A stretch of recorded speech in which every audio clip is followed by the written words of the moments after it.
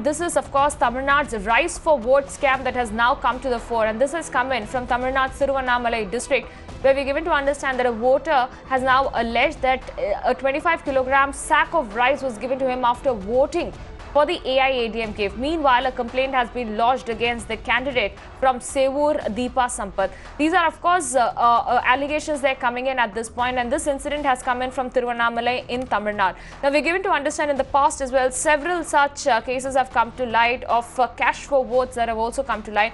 During the local body elections that are taking place in Tamil Nadu, we've looked at multiple instances that are coming to light of how voters have been lured with gifts and cash at this point. So this is another case that is coming to light, and this is coming to light from Thiruvannamalai in Tamil Nadu.